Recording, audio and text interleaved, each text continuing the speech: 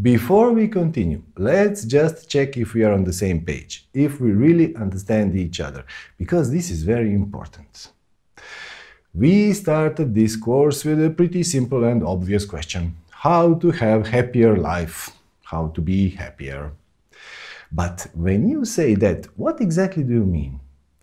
Are you referring to circumstances in your life? So you want to have more happy circumstances, or at least more happier circumstances in your life? Or are you referring to the experience of your life? So is it about circumstances, or is it about experience? It is about experience, right?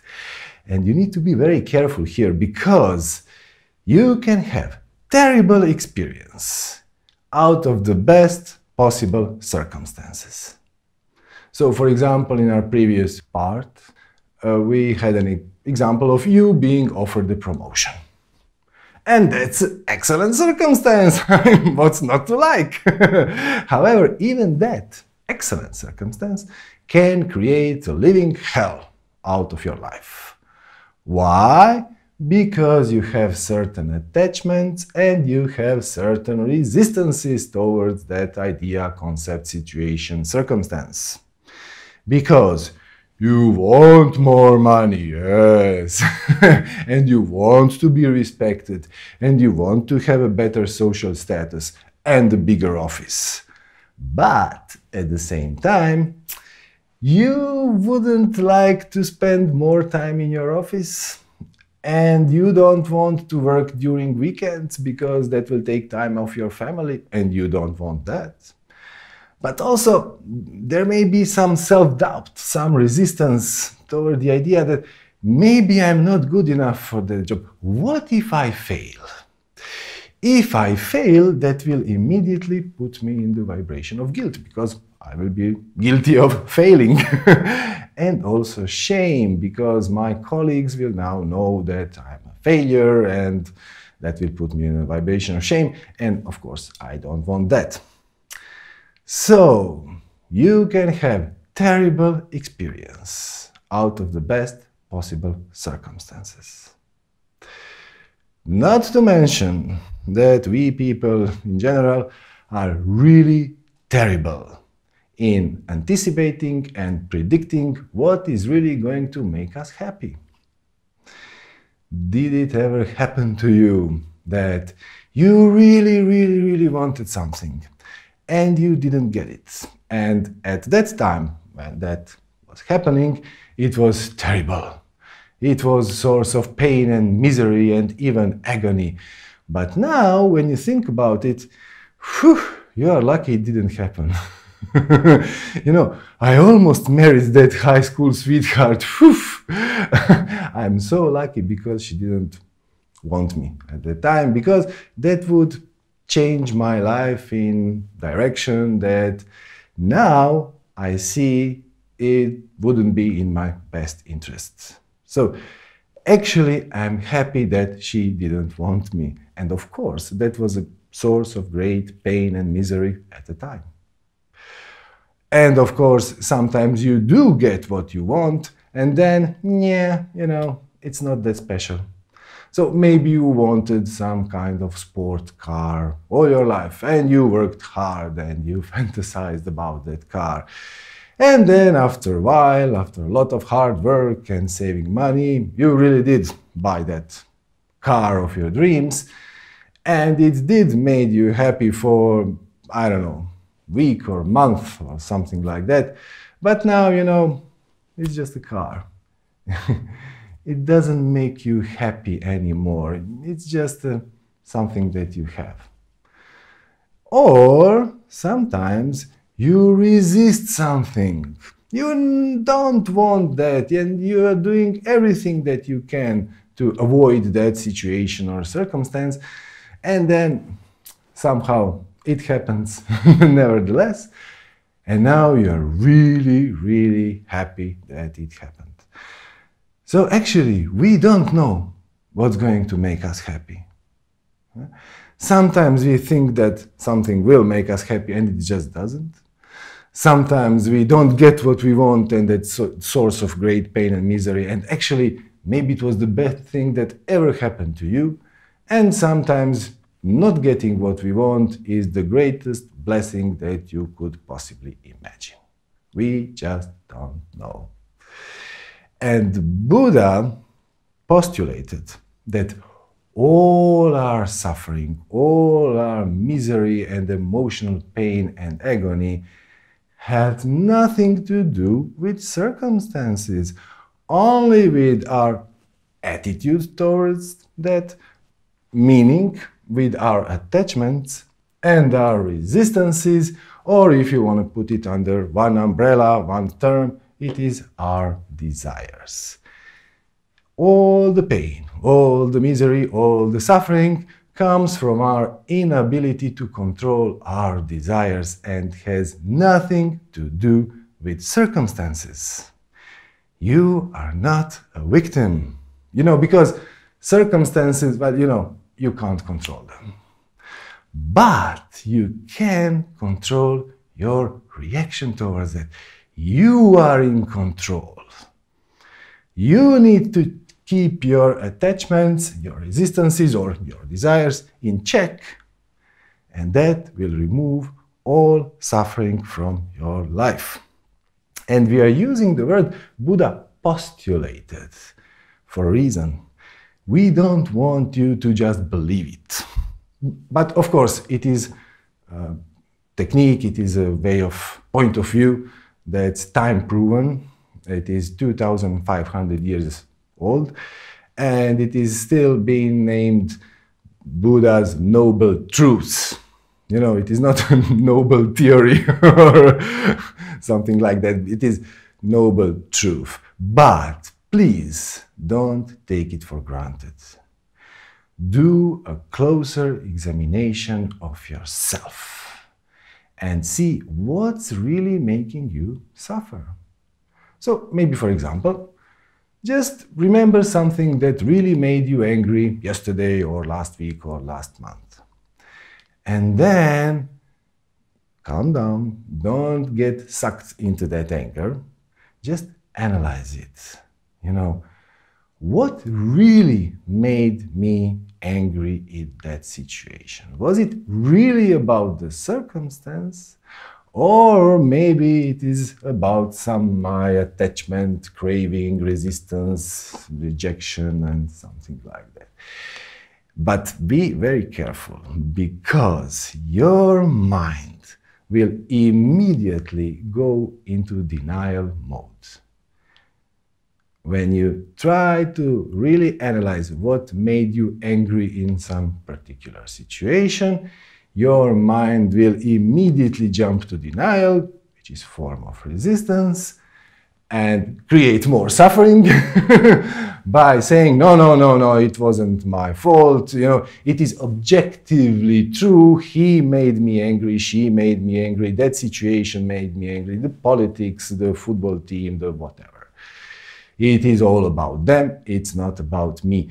But just if you are able to calmly look at that situation, you will realize, we suggest that you analyze that situation, but probably you will realize that it has something to do with you. And situations that you don't want, and situations that you do want, and attachments, resistances, and so on. You are in control. It is all about your desires, and that's why one of the greatest spiritual teachers of our time, Eckhart Tolle, brilliantly pointed out that suffering is necessary until you realize it is unnecessary. Because you need to suffer in order to get to the point when you will say, you know what, I don't want to suffer anymore. What's really causing my suffering? Your suffering will make you take a closer examination into yourself, and by doing so, you will realize that your suffering really doesn't have a lot to do with circumstances. I mean, circumstances are a trigger. But what's really causing your suffering is your attachments and your resistances. And you don't need that. And you can change that. And you can control that. But first, you need to recognize it. Then accept it. Don't go into a denial. Oh, no, no, it's not about me. It's about them. It's about situation. It's about whatever. Accept it. Own it. And then you're in position to change it. Suffering is necessary until you realize that, well, it's not. It's unnecessary. Okay.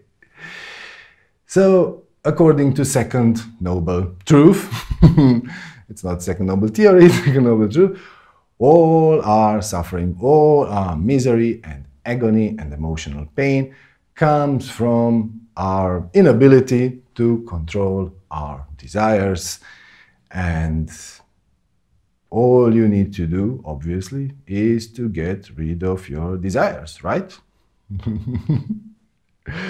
Now, you know, in Eastern traditions, typical spiritual teacher will say to you, yes, yes, yes, just go and get rid of your desires.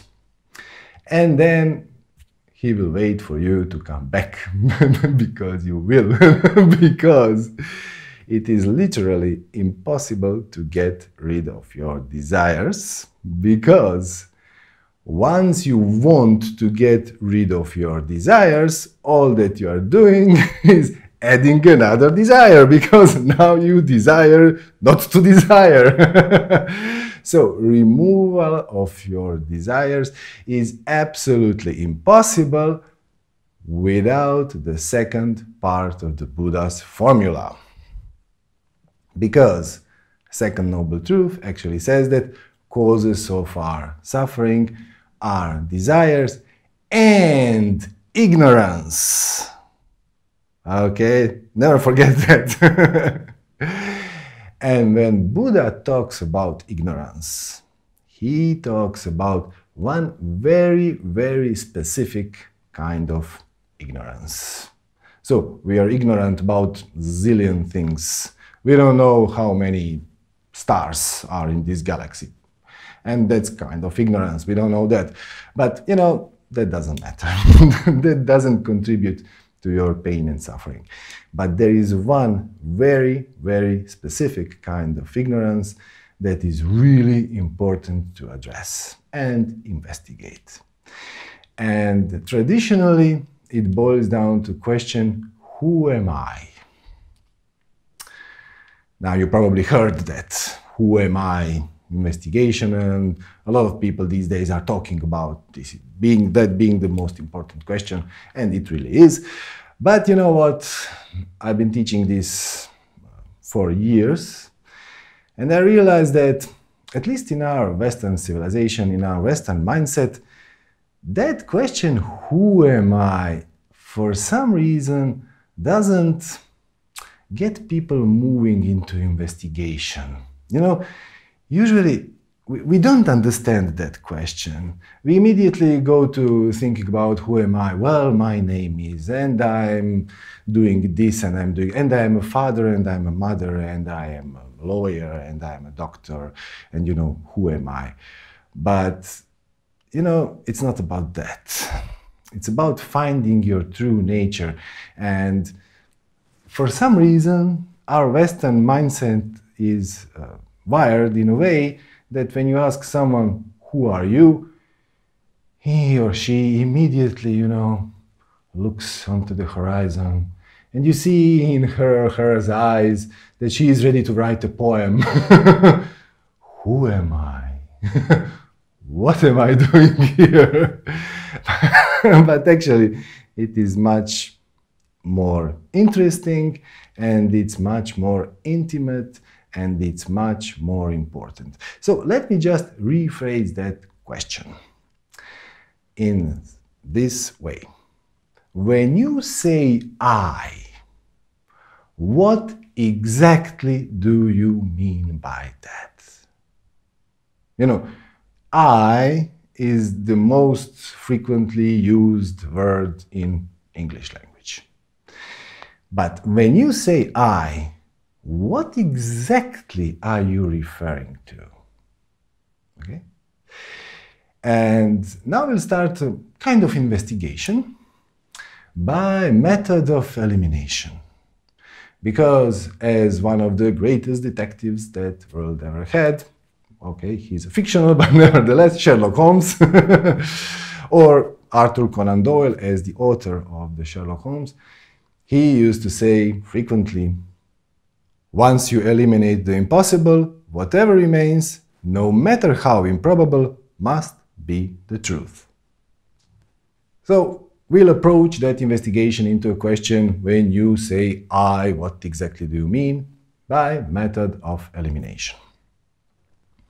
So when I say I'm referring to something that's, well, here, roughly. So I can eliminate the rest of the universe. I'm not that window. I'm not that chair. I'm not you. I'm not this whiteboard. I'm not that pen. Anything that's outside of my body, I'm not that. I'm something in here. So we already done a great job. We eliminated the whole universe except something maybe that lies somewhere here. Okay. Anything that's not my body or inside it, it's not me. It's not what I say, what I mean when I say I. Let's go a step further. What about my body? Am I my body? When I say I, do I really mean my body? Okay? And actually, when you think a little bit about it, you, or when you say I, you are not referring actually to your body, because that sense of I-ness, of beingness, of awareness that you are actually referring to when you say I is somehow unchanged all your life. Your sense of beingness, your sense of I-ness, let's call it that way, was exactly the same when you were 5-year-old, and it will be exactly the same on the day that you die. But your body is changing constantly. Just take a look at your picture when you were, I don't know, 5 years old. Your body looked, well, quite differently than it looks now. But that sense of I-ness, of I, that what you are talking about when you say I, didn't change a bit. And it will not. It is always present and it's always there. And, you know, sometimes people even, well, by some terrible accident, lose even significant parts of their body, maybe hand or leg, and they don't feel any less aware. They are not half the I just because they lost half their body. You know, that sense of I-ness is there and it's ever present and it doesn't change. And your body changes constantly. I mean, not only from when you were 5 years old to today, but when you drink a glass of water, you quite literally changed your body. And then you eat something and you change your body. Even by breathing, you are inhaling oxygen and exhaling carbon dioxide. And all your cells in your body are constantly regenerating, and some are dying and some are being born, and some of them live a few hours, some of them live several years, most of them about 6 months. But nevertheless, even those cells in your body that doesn't regenerate, like central nervous system, your neurons, they constantly take new energy and sugar and water that they need and then remove waste. So there is a, kind of circulation of stuff, of the molecules, and your body is in constant change. but your sense of I-ness isn't. And you know, you can take a look at that situation even from a linguistic point of view. So for example, I will say, this is my hand. Now, this is my hand. That hand belongs to me. I'm not that hand. Okay? This is my hand in the same way as this is my car on the parking lot. That car belongs to me. And this hand belongs to me, but I'm not that car. And if I scratch my car while driving, I'm not going to say, you know, I scratched myself. It's just a property. And when you sit in your car, you are not your car. You're maybe driving your car, but you're not your car. So this is my hand means that I am owner in some way of this hand, but I'm not that hand. So I guess that would be enough to understand that when you say I, you don't actually mean your body. How about your emotions? Now there things start to, you know, blur a little bit, that border between your I-ness and, because you will say, I am angry.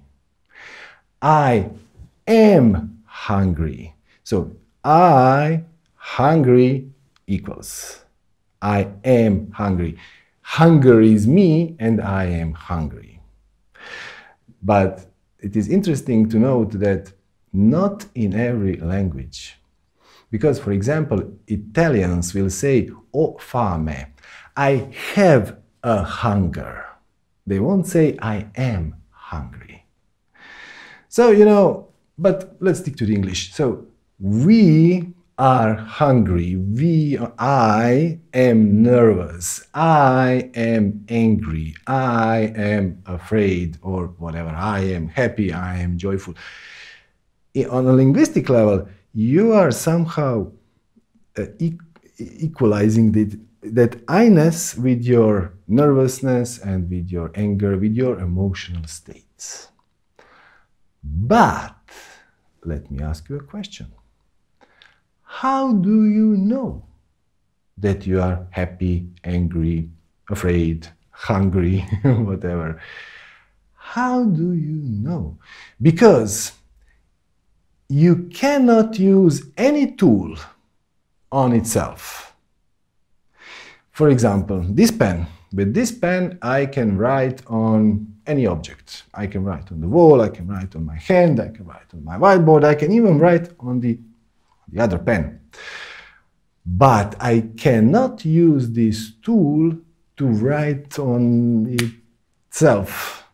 No tool can be used on itself. You can take a hammer, and with the hammer you can hit anything that you wish, any object, even air, you can hit with a hammer. The only object that you cannot hit with a hammer is that same hammer. And you cannot see your own eye. You can see reflection of your eye in a mirror, and that's a completely different thing. But you cannot see your own eye, and you cannot bite your own tooth. That's right. Bite your own tooth with your teeth. You cannot do it. So, no tool can be applied on itself. If we really are our emotions, so when I say I mean my emotions, we wouldn't be able to perceive it because no tool can be used on itself. And still, you know perfectly well that yesterday I was happy, and this morning I was nervous, and now I'm angry, and tomorrow I will be, I don't know what. You are able to perceive your emotions and, of course, changes. How exactly? Who is the perceiver? Where is that point from which you are able to perceive and witness your current emotional state? Obviously, when I say I don't mean my emotions. Because there is something inside that's not emotion, that is able to perceive emotions. So maybe I am my thoughts. Okay. And we had, well, brilliant philosopher from long ago called René Descartes that said that cognito ergo sum, I think, therefore I am. So in a way, he took thoughts as a proof of his existence. And that very well may be so. But you are perfectly aware of your thoughts, right? So, who is the observer of your thoughts? And of course you will say, I think that we should do this and we should do that, and I think that you're an idiot, and I think you're great, and so on. And that's great, but how do you know what you are thinking? Who knows what you are thinking? Or at least what knows what you are thinking? Since you cannot apply any tool onto itself, it's pretty obvious that thoughts are not what you are. Thoughts are something that you have, but thoughts are not what you are. Okay? Now, where are we? So, we eliminated the whole universe. When I said I don't mean anything outside my body. I don't mean my body. And I don't mean my emotions, and I don't mean my thoughts. What remains? When you really calm down, you are able to be you're aware of your body, you're aware of your emotions, and you're aware of your thoughts. But where is that awareness coming from? That is your true nature in Buddha language. Your true nature is observer of your body, of your emotions, of your thoughts. But where is it and what is it? Well, it is one of the most difficult questions in the world. And ironically, we are all too well familiar with that sensation because we all have it. And you can call it consciousness, you can call it awareness, I amness, beingness, even soul if you wish. But it is something that is aware of your body, of your emotions, of your thoughts, but it is not identified with them because no tool can be used on itself. If I were my thoughts, I wouldn't be able to actually see the changes in thoughts, in my mind patterns. So we are left with something that we are all too familiar with. And it's that ubiquitous that you can't even explain it. Because, it just is. I mean, I can't help you with that. And if you really sit quietly and leave your body to rest, and then you will see that you can observe your emotions, but you can choose to ignore them for a moment. And you clear your mind of your thoughts, and even when there is no single thought in your body, something remains, some awareness, some presence, some space, into all those things are somehow immersed into. Actually, you see that all your thoughts and emotions and body sensations, we didn't talk about that, but there are also body sensations. There's some itching in the pit of your stomach when you're anxious, and sometimes there is itching on your hand, of course. All those things are observable from that point of awareness, but you are not any of them. You are using this body to move, to eat, to change your perspective. You are using your emotions, you are using your thoughts, but actually you are none of them. Your real nature, your point of perspective is somewhere in the space that is like a sky.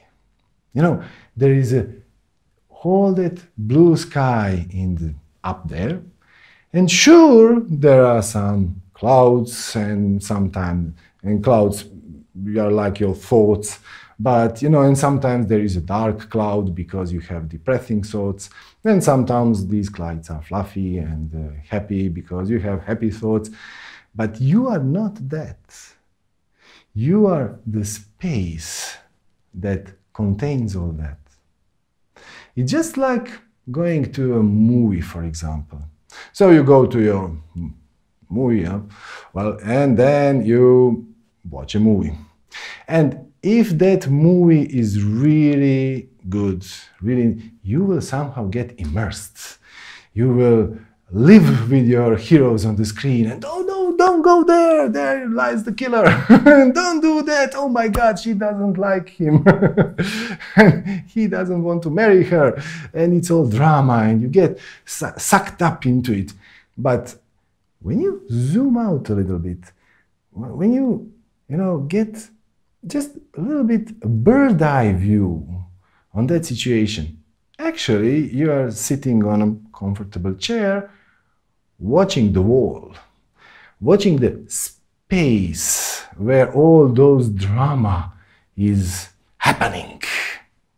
And it's great, you can get immersed to it, you know, it's exciting and it's interesting, but you are not that content of the screen.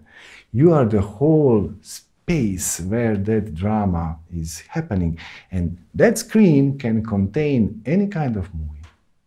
It can contain an action movie, it can contain a romantic movie, it can contain a horror movie, but if you really understand that you are not content of that screen, but observer who is sitting in a 7th row, watching all that, now you can have a real chance of, well, at least analyzing your desires.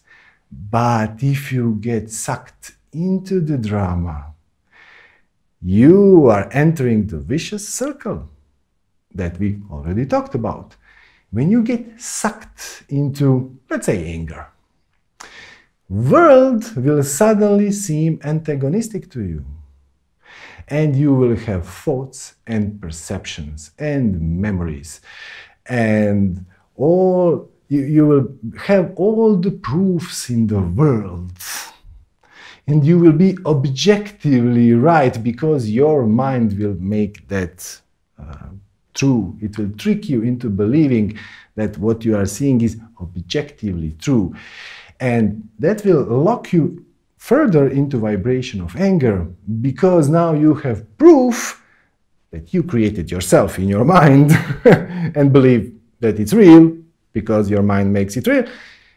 It will lock you into vibration of anger, but that will create more angry thoughts, and that will create more angry perceptions and memories, and so on and so on. And this situation right now where you are angry will be stored in your mind for future reference when you are angry, and so on, and you will get stuck in a vicious circle. But if you understand that you are not your emotion of anger, you are not thoughts that comes with vibration of anger, and that all those proofs, let's say, quote unquote, that you are angry with a very good reason are just trick of your mind, then you will be able to pull out of that drama, to get out of that movie, stop being an actor and start being, well, actually director of it. Not just observer, but director of it. You can change whatever it is that you wish, but you need to be able to first understand that you are not the content of the screen, thoughts, emotions, perceptions, body, but something that is able to observe all that and even direct. But that's level 2. First, you need to understand that you are not in drama, but actually your true nature is watching that drama. But your mind will trick you into believing that that drama is everything.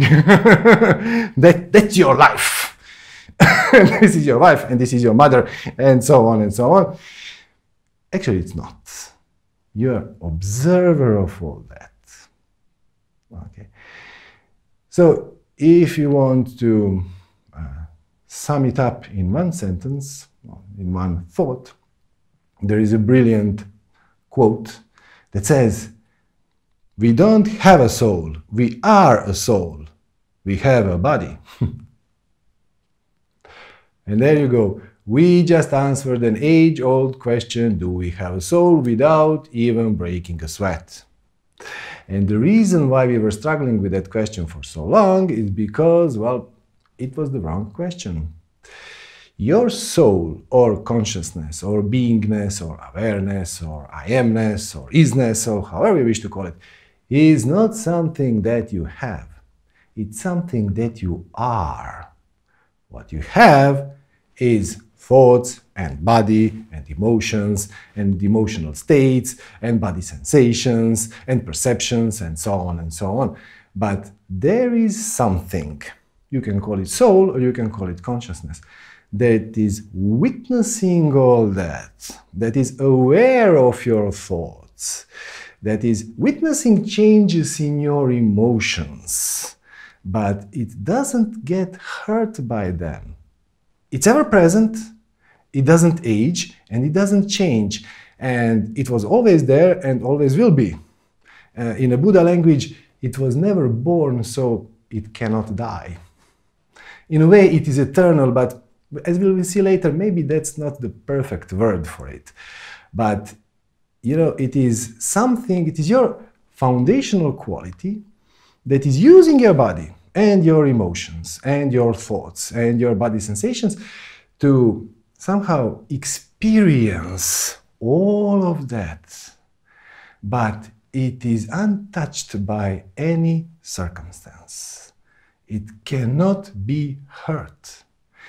And that shift from being part of a drama to being observer of it, it is a really fundamental shift that has immense practical applications for your life because it allows you to break out of the vicious circle. Because, you see, all of those emotional states, all of those, not just bottom part, have the quality, or they tend to at least, lock you in that particular vibratory state. And for example, anger. So something or someone made you angry, and now you're angry. Suddenly you have angry thoughts, angry emotion, of course, body sensations that are consistent with, well, being angry, and you very well know what that is, and your perception of life, of world around you is suddenly shifted to something of antagonistic. So the world is antagonistic towards me. And all the circumstances that happen out there that are by itself neutral will be filtered through your mind. in a way that will prove you that you are, quote unquote, right.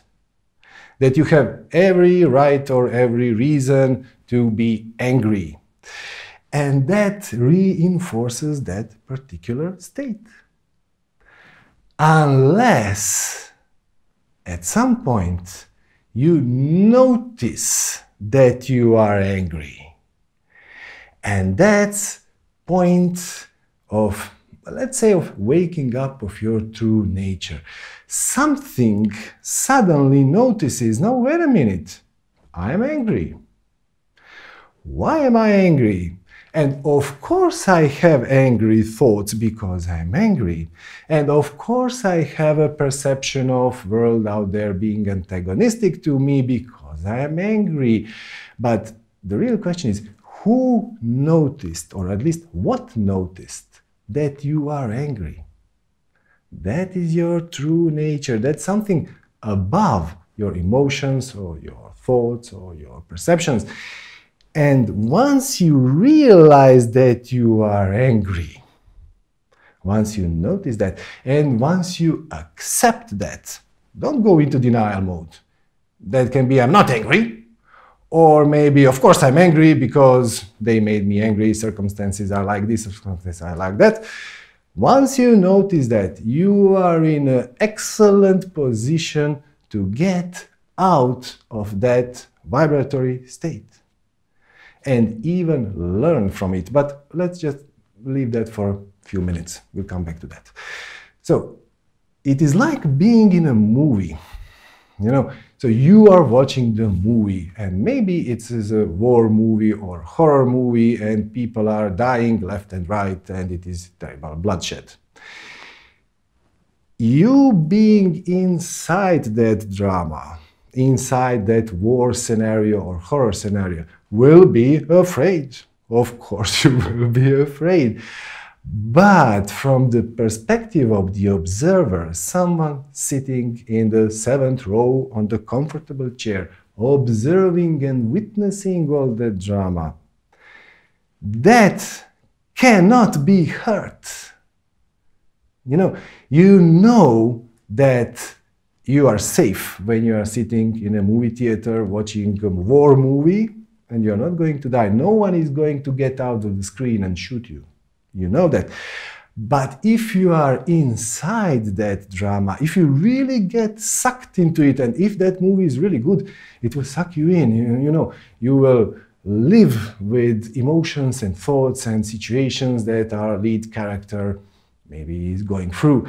And you will feel all those fear or anger or pride or desire that your character is going through. And you can allow yourself to get sucked into that if you enjoy that. But if you don't enjoy that, just remember that you are not in the drama, although it may seem like it. You are actually the whole screen that at this particular moment contains that kind of drama that's making you, let's say, afraid. But actually you're quite comfortable and safe, sitting in a very good chair with some popcorns in your head and observing all that.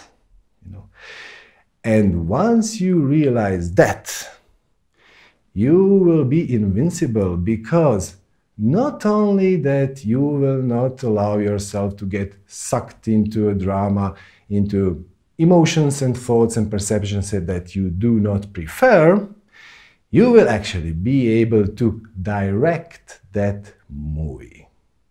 But we'll talk about that in later chapters. For now, let's just stick to this. When you feel something, when you are stuck into emotional state that you do not prefer, it can be shame, guilt, grief, fear, desire. All you need to do is remember that you are not any of that. What you really are, what your true nature is, what you really mean when you say I, is a neutral observer of all that. And you can choose to shift your vibration, but first you need to get out of the vicious circle of any of those vibrations are trying to lock you in and actually giving you full experience of that particular situation or vibration. First, you need to remember to pull out of it, or at least to notice that you are angry. Once you noticed that you are angry or afraid or ashamed or guilty, you are in a position to change that. First you notice, then you own it. That's a very important step. Don't go into denial. No, that's not true. Of course I'm angry because... No. You own it, and then you can analyze it. Because you know that what's making you angry has something to do with some of your attachments and some of your resistances. What exactly is that you're attached to that's making you angry in that particular situation? Or afraid, or guilty, or ashamed. And then you will be able to change that. You can choose to watch a movie or to be part of it. And if you like the movie, be part of it. Be an actor. But if you don't, remember that you are an observer. You can pull out, watch that situation from neutral position, from safe position, where you cannot be hurt. When you are observing your emotions and thoughts, however they may be uncomfortable, and then analyze what's really happening, what made you come to that situations. All circumstances are neutral. All circumstances are neutral. It is how you choose to respond or react. If you are unconscious, if you are not aware of the process, then you will react. If you are aware of the process, you can respond to that. It's how you respond to that that will give positive or negative meaning to that circumstance, and that will give you positive or negative effect in your life. And being a neutral observer of your life doesn't mean that things are going to stop happening. No. Things will continue to happen, and there will be circumstances that you do not prefer. But actually it is a point, it is a place from where you can learn something.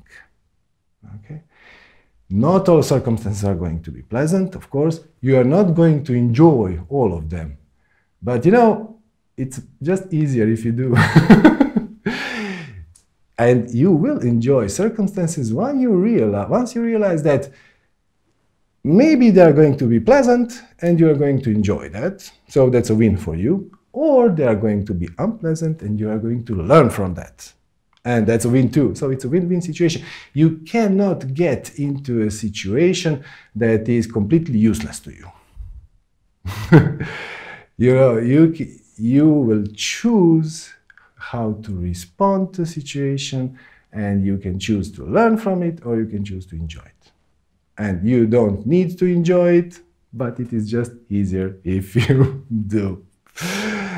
So let's get to some everyday examples, just to see how that goes. We already discussed the situation that each and every one of us has, well, most of our days. And it is waking up to an alarm clock. So your alarm clock goes ti-ti-ti-ti-ti-ti. That means it's time to get up.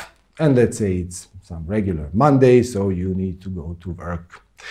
And usually in minds of most people, in that situation, one of two questions will pop up in the first few seconds of your waking state.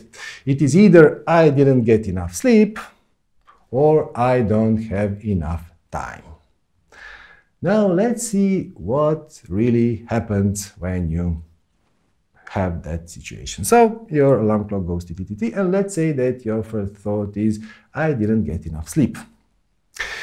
And then your mind will continue to complain.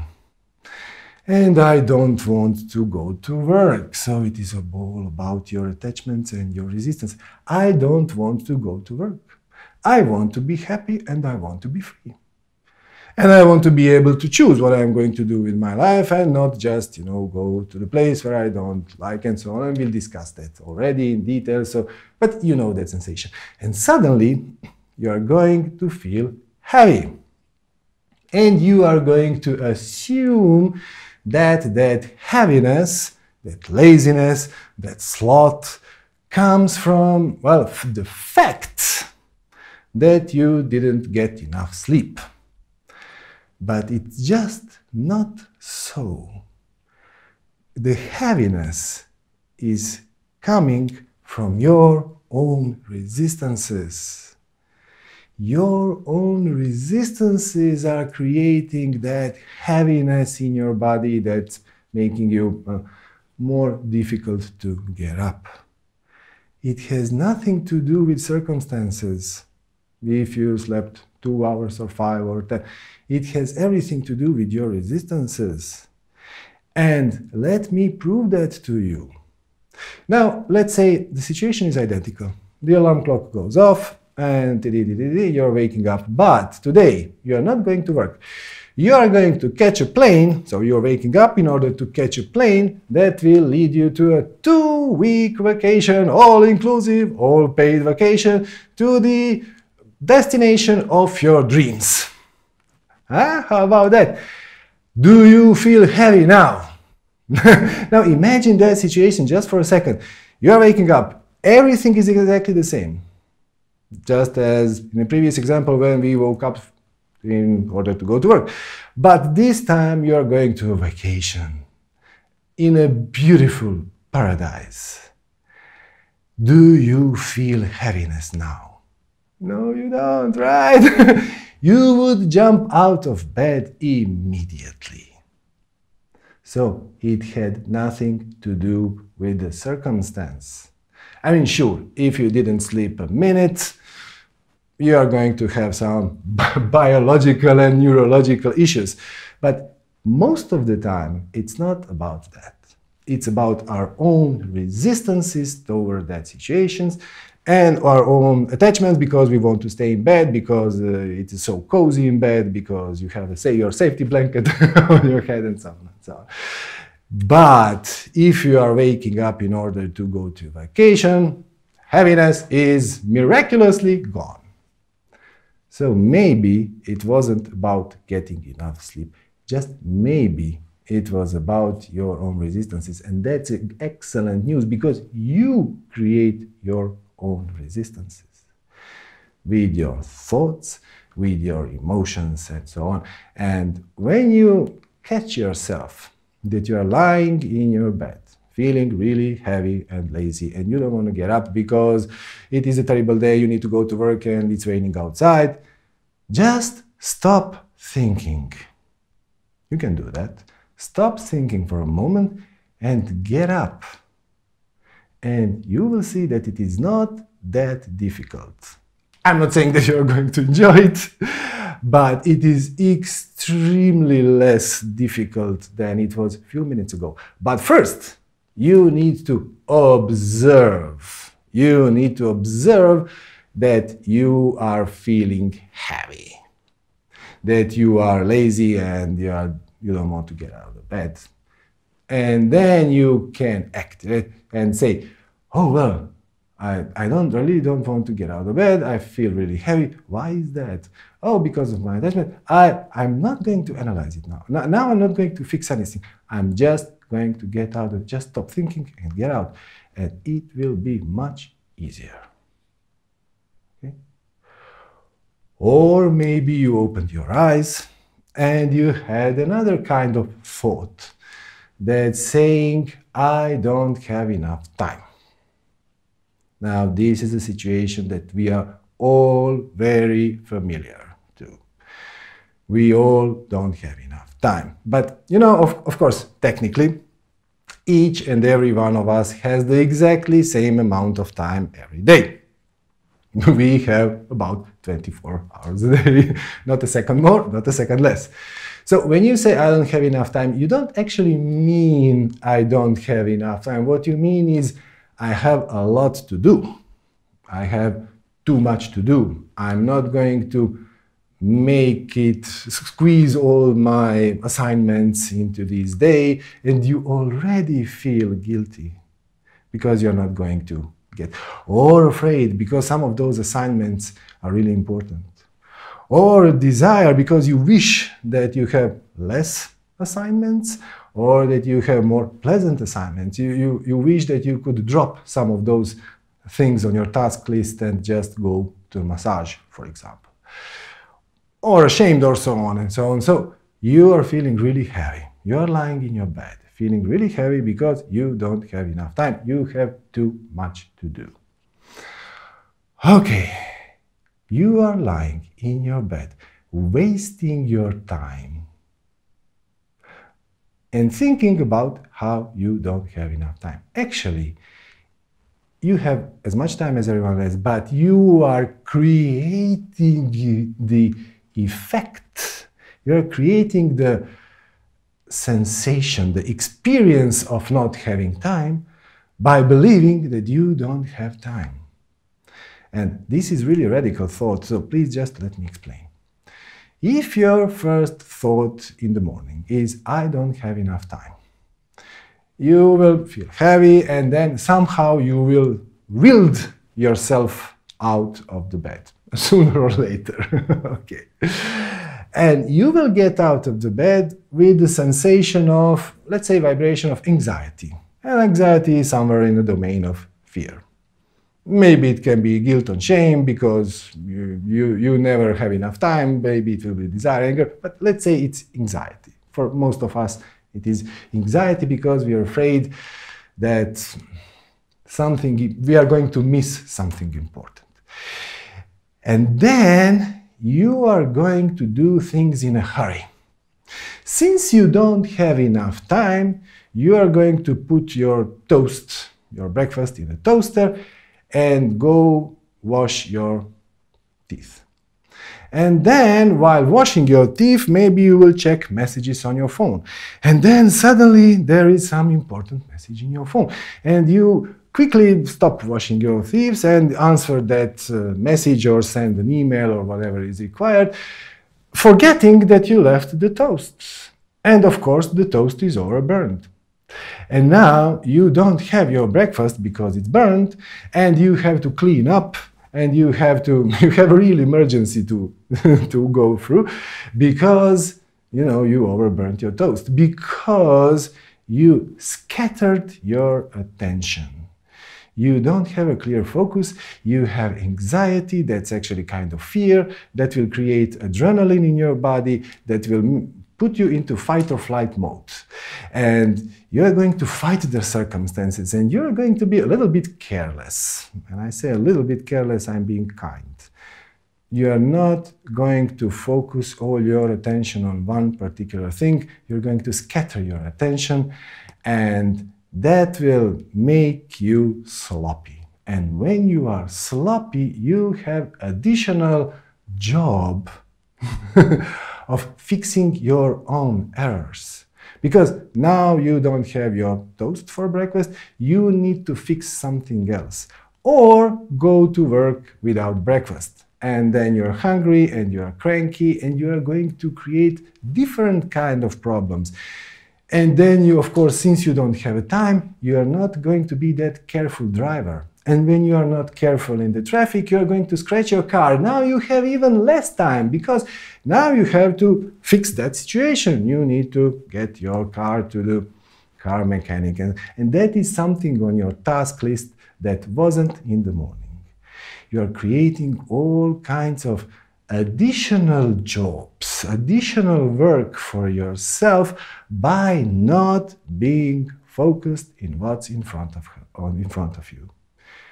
You could just get out of the bed. I mean, you have time as much as you have. Now it's 7 a.m. and you need to get to your job, let's say, at 9 a.m.